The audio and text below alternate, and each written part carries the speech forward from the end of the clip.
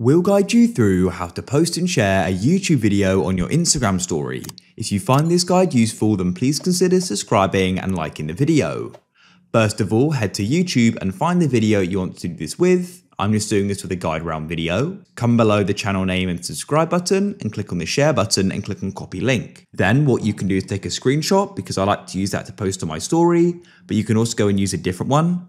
Then click on the plus button at the bottom of Instagram and select story. Take a photo now, or click on the camera roll button in the bottom left and select your screenshot or something different. You can use your 2 fingers to go and resize it, like so. To add the link, click on the stickers button at the top and then click on link, and you can go and click in the text box and paste it in and press done in the top right. You can then go and resize the sticker, you can add further text, add more stickers, and when you're finished, click on your story in the bottom left, and like that, it will go and be added.